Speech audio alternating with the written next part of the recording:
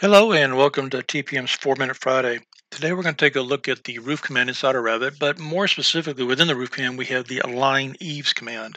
This is something that comes up in probably every class that we teach when we're working with Revit and we get to roofs, as well as occasionally get some support calls on this. So I thought it'd be a good idea to go ahead and show a little video on how you can deal with these eave conditions with multiple pitches.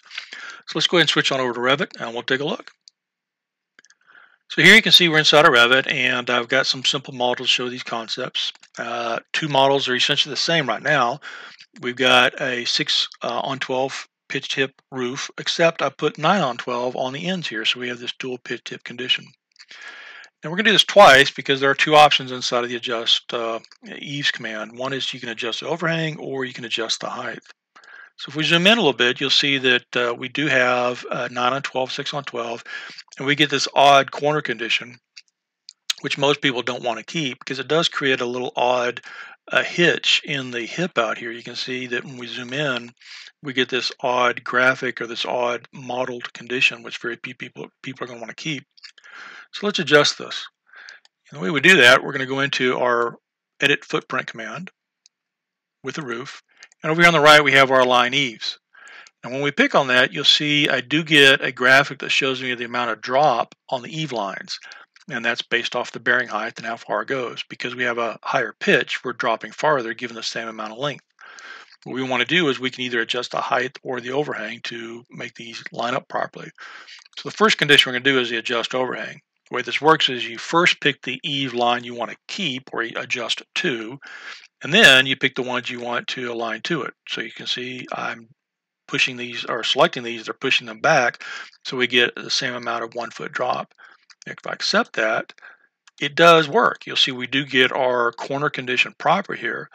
The thing is, though, most people are not very happy about the fact that we have a 2 foot overhang on this side, and to adjust in this technique, we've had to adjust the overhang, or Revit adjusted it for us, giving us a 1'4" overhang to make that corner condition work properly. It works, but a lot of people don't like the way that looks. So we've got the other option. If we go down to the other building, essentially the same building, if I go back in and use the Edit Footprint, and again, Align Eaves, I get the amount of drop, but we have the other option.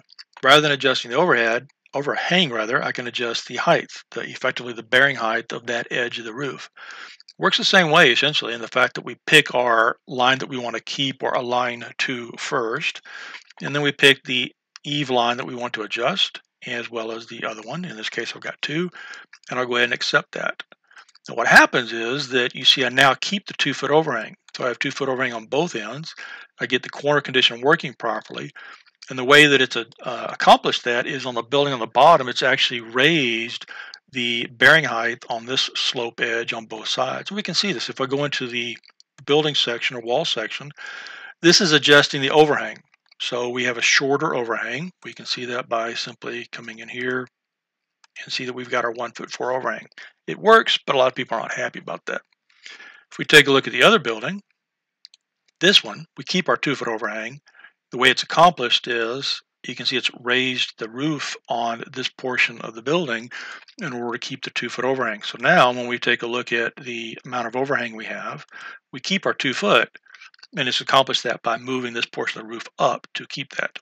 So obviously that's a detailed condition that has to be dealt with.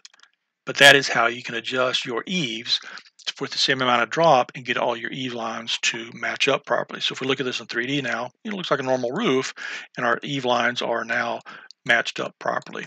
This is the 2 foot overhang with the adjusted bearing height specifically.